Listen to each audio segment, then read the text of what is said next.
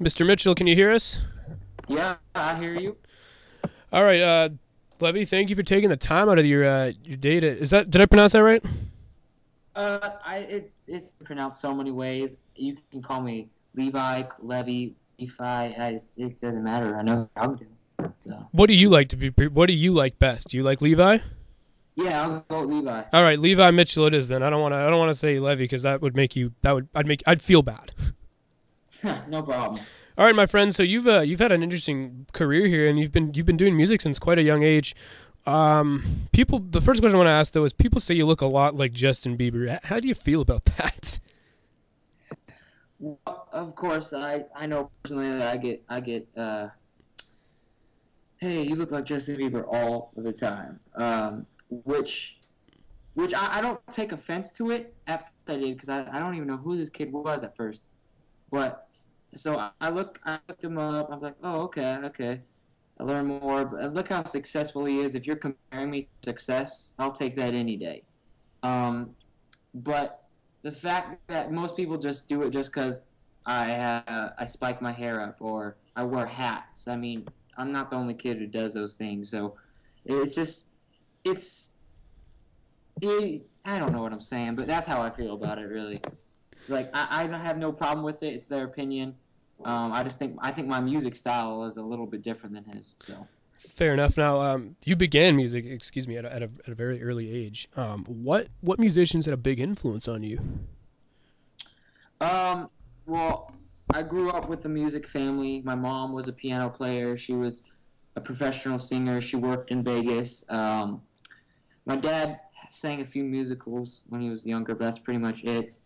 Um, Band wise, my favorite band used to be Hawk Nelson. I got to sing with them one day. I got to their concert really early, pulled me backstage. We sang musically on guitar. I would say John Mayer. Um, Piano wise, I would probably say like a band like The Fray because they're piano heavy. Um, I've pulled so many different aspects of so many different artists and their music styles and everything. I've kind of just all put it together into what I do now. So I don't really have one specific inspiration.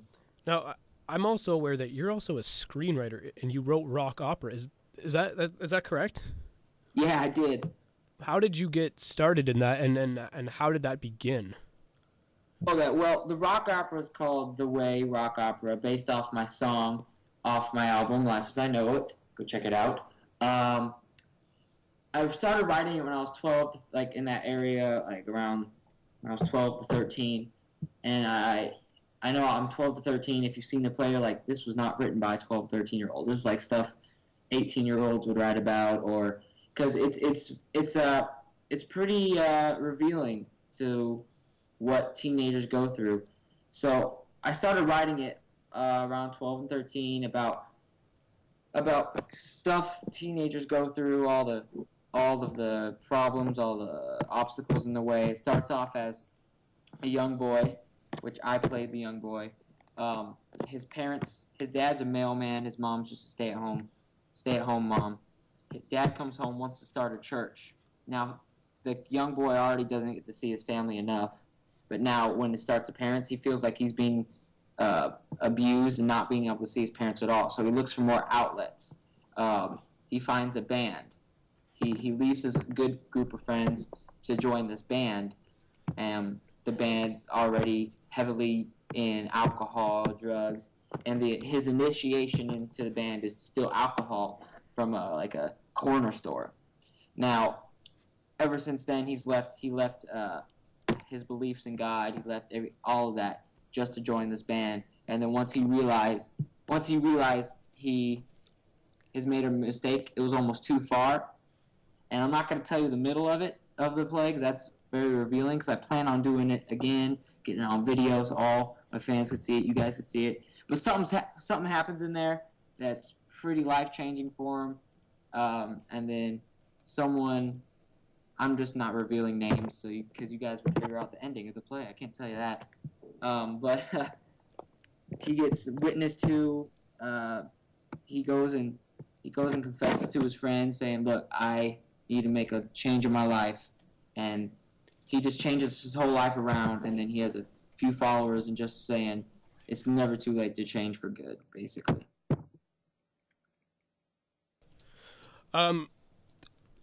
Let me talk to you. I wanted to get to know a bit more about your album, Life as I Know It. You mentioned that rock opera, one of the songs is off that album. Talk to me about the 11 tracks on the album. What was the hardest part about creating it?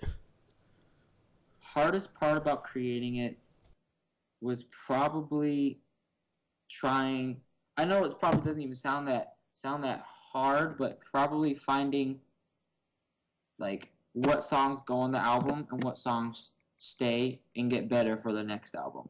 Because I had probably about like 20 to 30 songs just to choose for this album, and those are the 11 I picked. That was probably the hardest part, was to choose the top 11. And take me through that decision process of how you narrow down from 20 to 11. I usually started to say, what's the story I want to tell? What's the main message I want to tell with this album, with the CD, what I want to get out there, what I want my music to portray. So the first song on there is I'll Be There. Talks about no matter what you go through, God's always going to be there for you. Second song is Where Would I Be Without You? And it all ties into like a long story, a long message. Now, not all of them were in the way the rock opera hero was, but they all have like a similar message. So like, I didn't want to have I'll Be There and then jump to the love song or a song where I'm just like, I don't know, just sitting at home on my TV. I've written so many songs. I just wanted to stick with one main basis and one main message with my songs, that those were the top 11 that fit that description better than any other. All right, now I want to switch gears a little bit, stepping a little bit away from the rock opera, as Nick was saying. Tell for people that have never heard your musical style before, how would you describe the music that you make? Well, the music I make, I would say, is more guitar driven, less poppy sound. I mean, my CD right now has some poppy songs on it, but once I get the time to like, I'll have a little. Once I craft my music style to where I know exactly where I want it, I know what I want it. I want it to be like smooth, like jazzy guitar. Some people say I'm a mix between like the Fray, Maroon 5, Switchfoot, and the Scripts, which I think are all great bands, and I think if you all put those all together, I think that's what comes out as me, I guess. Yeah.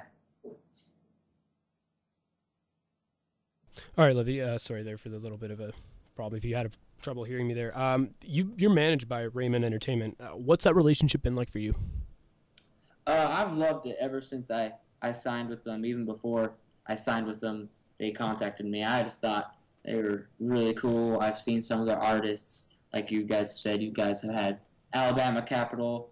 I love them, and they have so many guys, and they're starting up to get some girls too. But I've just loved the relationship. We've had our ups and downs, but you know what? I've always looked on the bright side. They've helped me get to where I am now. If it wasn't for them, I'd probably still be at my 653 followers. And they've just done a lot for me, and the relationship's going strong, and I would love to keep them for the long haul. What's how have they helped you without giving away all of their series? Because obviously that's not fair, and I'm sure you're under some sort of contract obligations. But you know, in a roundabout way, how have they really helped you? What's been the biggest strength for them that's helped you get your music out there? They have a group of girls that spam the heck out of a new video, out of a song, and they spam it to probably the most random people ever. I don't even know where they find this many people to tweet, and it's a group of just from I don't even know how many there are. There's just so many. They just tweet, spam so many people. They spam famous people. They spam all kinds of stuff, and then the next day I'll wake up with another 1,000 views or another 2,000 views. And then once they start spamming that, the people start watching it. Then they tell their friends, and then they post it on Facebook. And then the views start building up. And that's probably the main reason why I've been there, been to where I am right now. But they've done many things behind the scenes to help me, to shape me as an artist and to shape my personality as music wise. Yeah. You currently live in Arizona, but you mentioned earlier, and I know from your bio that you were actually born in Vegas, and you said your mother worked in Las Vegas. Now, what brought you to Arizona? Well, I lived in Vegas until I was about 5 or 6, and then we moved out there because the church we went to in Vegas had a sister church. We moved in Scottsdale, Arizona, and they decided to come out here and support that.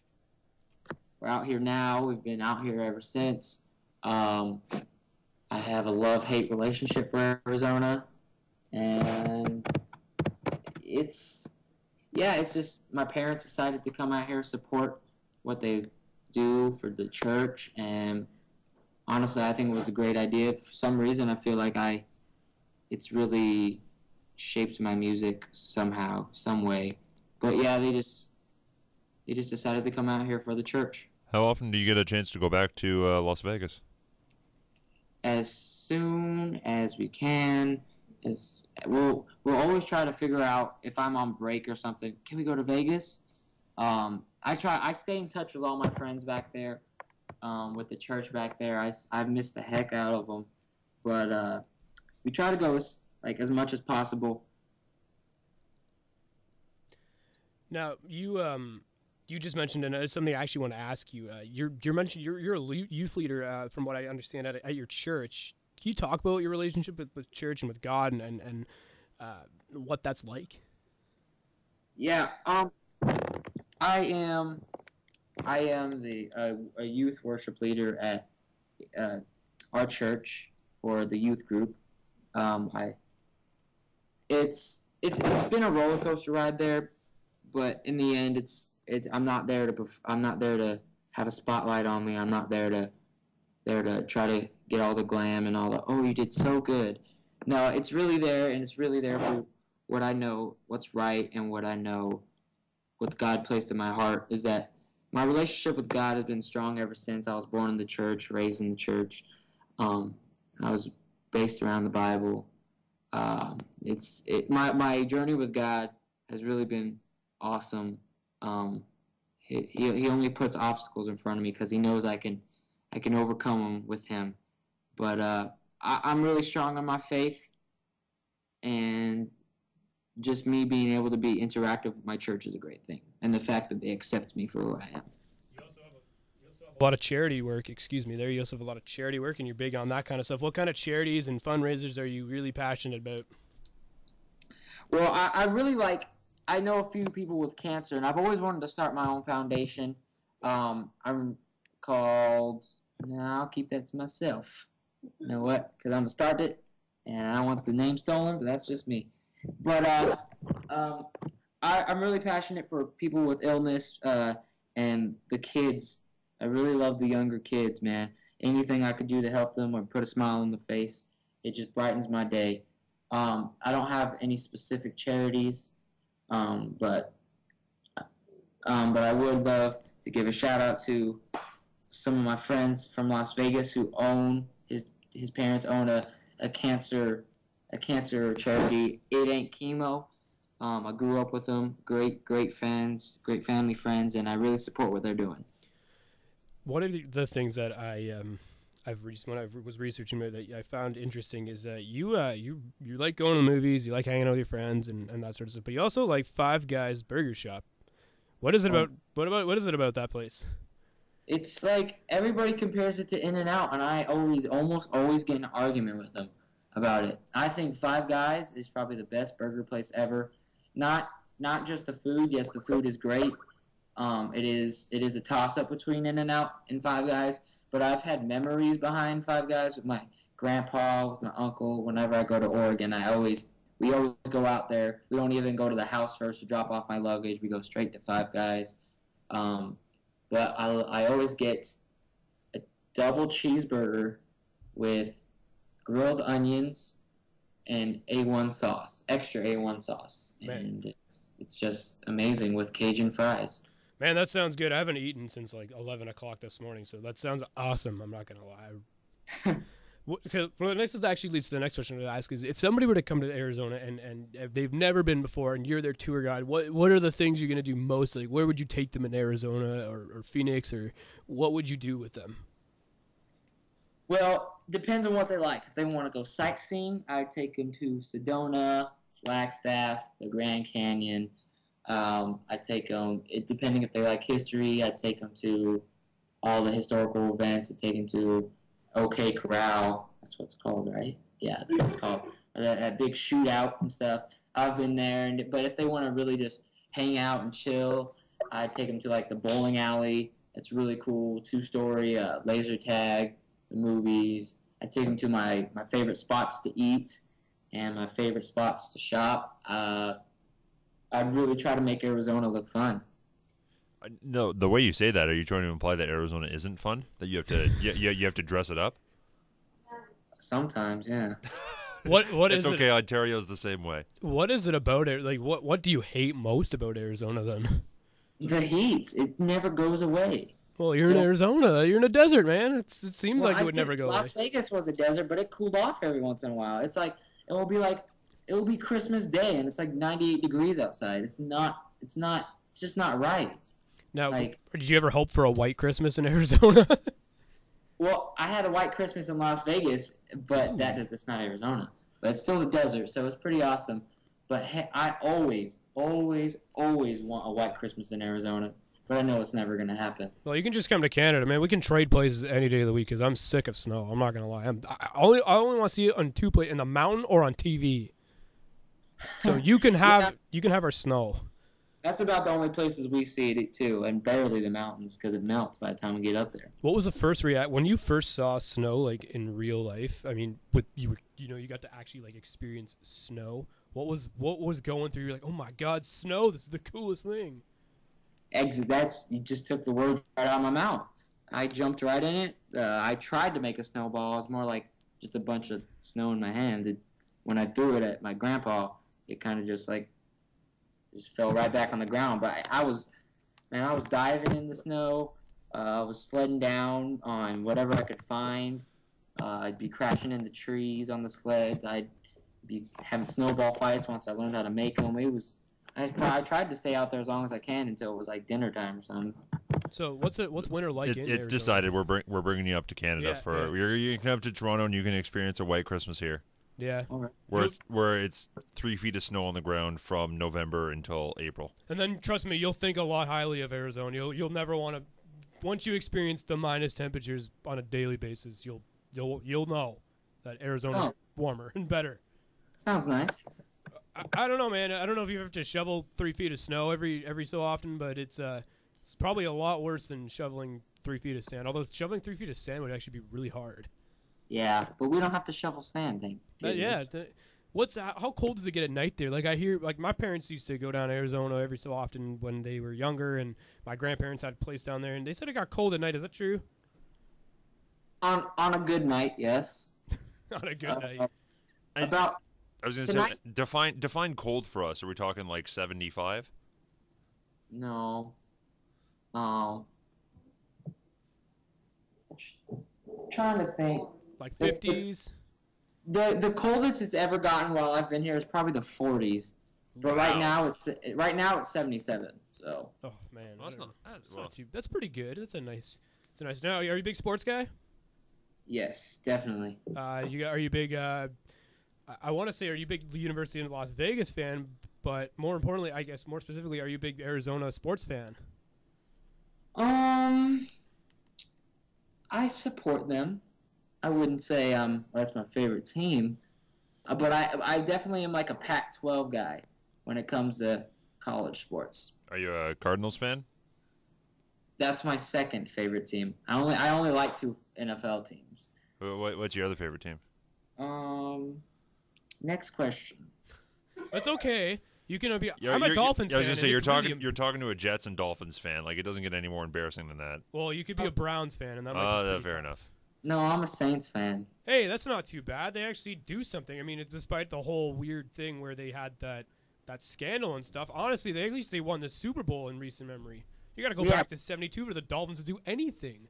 We're 2-4. Hey, I mean, you know what? The Dolphins are. I think they're 3 I don't know if they won last week, but the last time I looked, they were 3-3. But I guarantee you they'll be like 3 and like whatever 3-12 by the end of the season.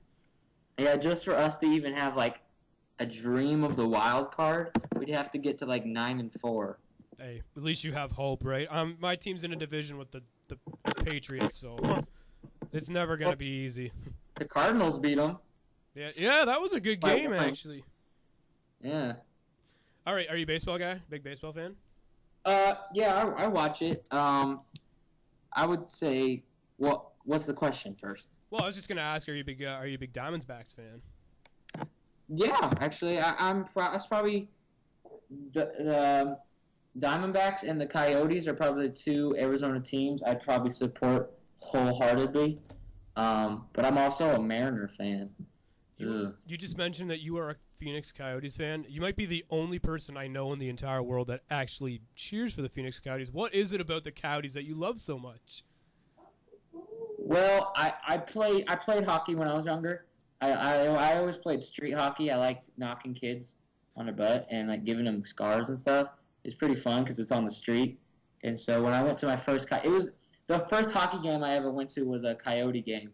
So that they played the LA Kings, and at first I didn't know what was happening, and then I went and researched it, and then I started playing hockey, and then so ever since, just because it was my first hockey game experience, I like that team. So now I'm gonna ask you some questions because you realize that we are in the mecca of hockey in Canada. Yes. We're here in Toronto, so everything to do with hockey happens here. We think we're the center of the universe for everything, but most specifically for hockey. So yes. I gotta ask first: was it hard to get tickets to Coyotes games? Make your smart ass. No, it wasn't. No, okay, that's fine. And I was just having some fun there because I know there's a lot of Canadians that would love to see the Coyotes come back to Canada, or yes, because they came from the Jets. But what was it? What drew you to hockey? I guess other than was it the contact of the sport? Was it the high speed of the sport? What drew you into really liking hockey? I like hitting people. Probably the contact. That's a good. And the first year I ever played hockey, I picked it up real quick, and we actually went undefeated. Is that in a street hockey league, or do they have an ice hockey league down in Arizona? It was street hockey, but since even if it was indoors, the ice would melt because it's so hot here.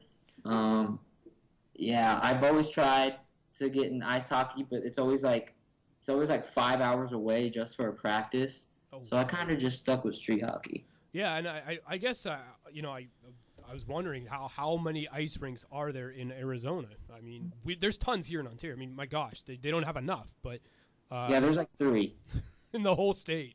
Yeah. So in terms of street hockey, does it get really? I've played street hockey before.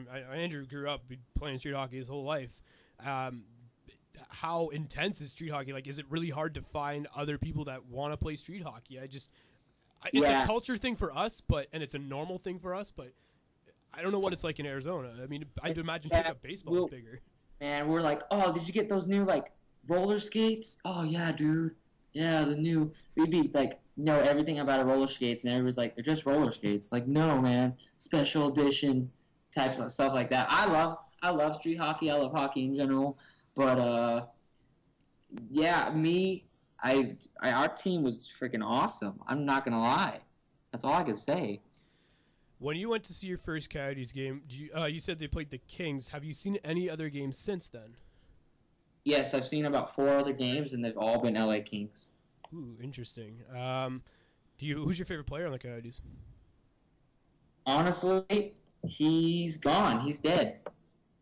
Who was that? Think about it. Come on. I'm thinking. I can't think of anybody who's died recently on the Coyotes. Well, like maybe not dead, but dead to the sport. Okay, I don't know what I'm saying right now. Well, it's past bedtime. Past your bedtime? Okay, well, we'll ask you a couple more questions that aren't to do with hockey. talk a little bit about where the next step for you is as a musician. I was kidding about the bedtime too. No, I know, it's cool. It's probably, what time is it in Arizona anyway? I can't never understand their time zone. It's 7:58. It's weird. What time is it there? It's 10:58 yeah, here. it's 11 o'clock. Mm-hmm. Oh, well, it's 8 o'clock here. So. That's an interesting. It's a funny place. Anyway, what's the next step for you musically? I'll be working on my EP, and I have Teen Hoot coming up, which is a festival where a bunch of YouTube singers get together in Nashville, Tennessee, and we put on a show. Now, are you confirmed to going there? Like, because I've been keeping it, and I know Alabama Capital says they're going, and you're confirmed as well?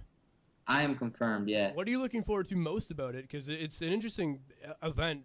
They don't really do anything like that kind of style up here in Canada. We have our own sort of indie music weeks and that sort of stuff, but they don't really get a bunch of YouTube singers together and do that. So what are you looking forward to most about it?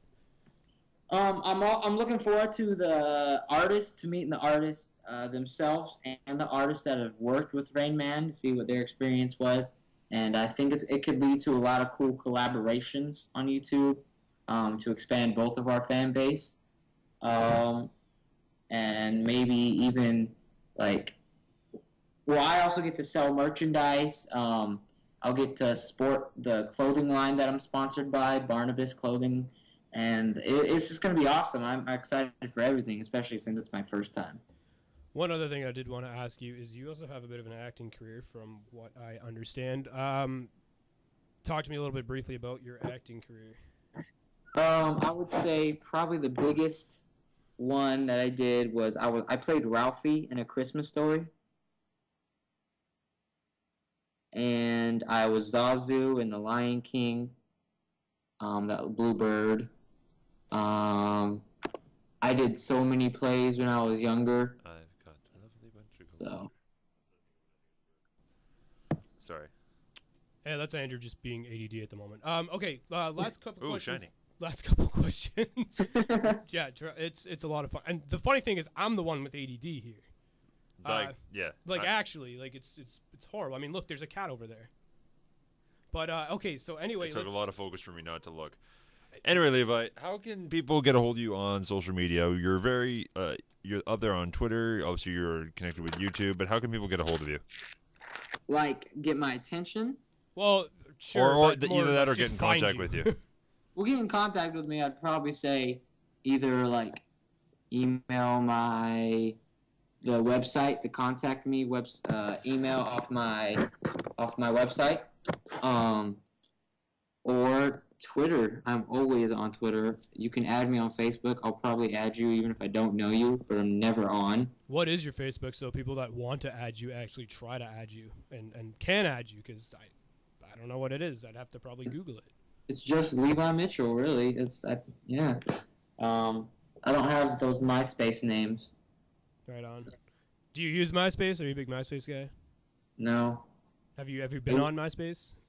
Yeah, I was on it when I was in 4th and 5th grade. I didn't like it. Yeah, it's a little confusing, eh? Yeah, it was just too much. First social media, and I see things I'm not supposed to see at that age, and just flying around everywhere. Whoa.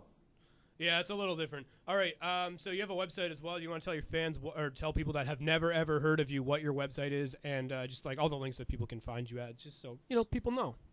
Yeah, you can check my website out at levimitchell.com. Follow me on Twitter at Levi Mitchell, and on YouTube, look me up at Music by Levi Mitchell, and Facebook's just Levi Mitchell.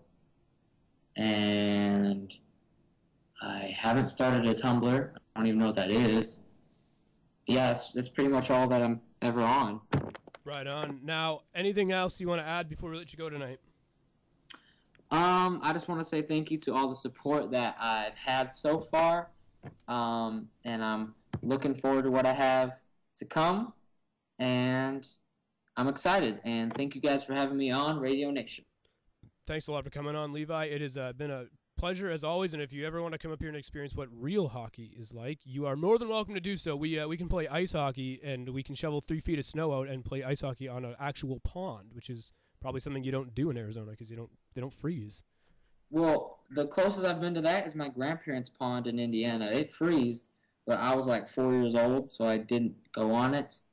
But my uncle was skating on it, and then it broke, and then he couldn't get out. Well, that just sounds horrible, and I've been through experiences like that, and it's not fun, especially if, well, thankfully I didn't drown, but I saw somebody who they didn't die, but my God, they were drowning. And it was life altering. All right, Levi, thanks a lot for joining us tonight. We will play some of your music later on in the broadcast. So thanks a lot for taking the time out of your night to join us, and all the best. And hopefully you can send our guy out from Nashville to cover Teen Hoot, and maybe he'll see you there. Yeah, man. Thank you for having me. And if you do send one of you guys to Teen Hoot, I'm getting a little excited to meet one of you guys. Cool. So, yeah.